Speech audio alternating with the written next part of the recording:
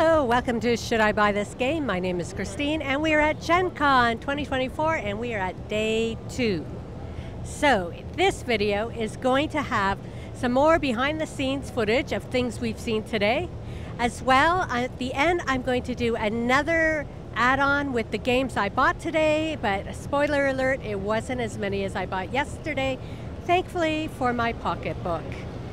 Now, even though we have this video, don't forget to check out our GenCon playlist, because we have been filming loads of demos of games that you may not have been able to see yet. There are a lot of Kickstarter games or games that will be released within the next month to the next year. So be sure to check that out on our channel. And in the meantime, enjoy the rest of this video.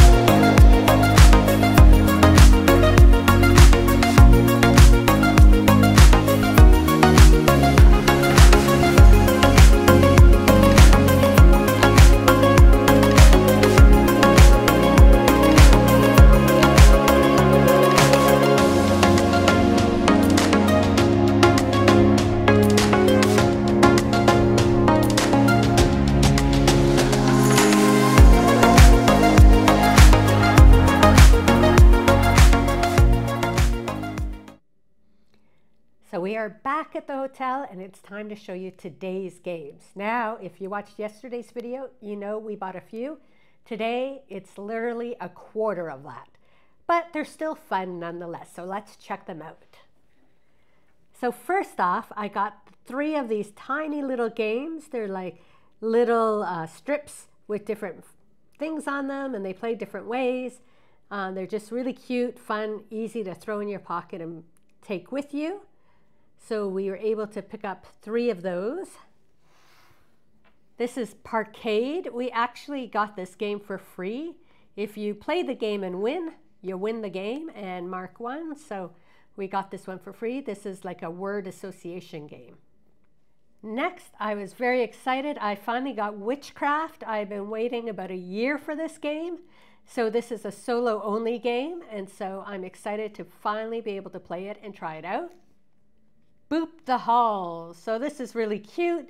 If you've ever played Boop before, it was on a bed. Now it's on this 3-layered Christmas tree. It introduces ornaments, and the designer of all the Boop games was there and signed our Boop the Halls game.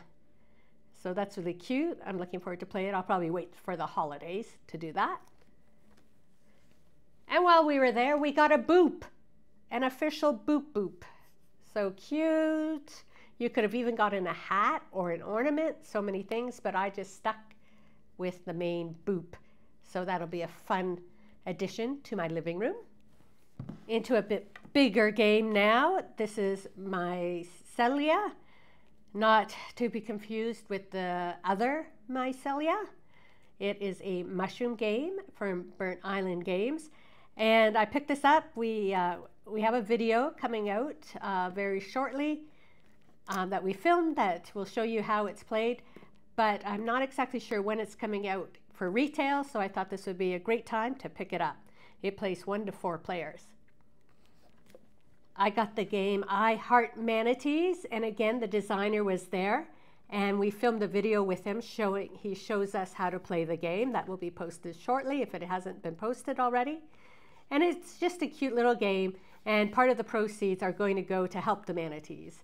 So we just thought it was really cute little game.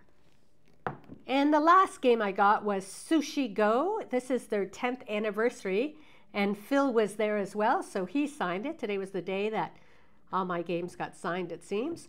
And so this is a special edition of it. It's limited, they're numbered, there's only 10,000 copies made. I've never played Sushi Go, but I thought if there's some time to try it, it is with this edition. And that is it. That is what I bought today. Just 6 big games, 3 little games, and a Boop.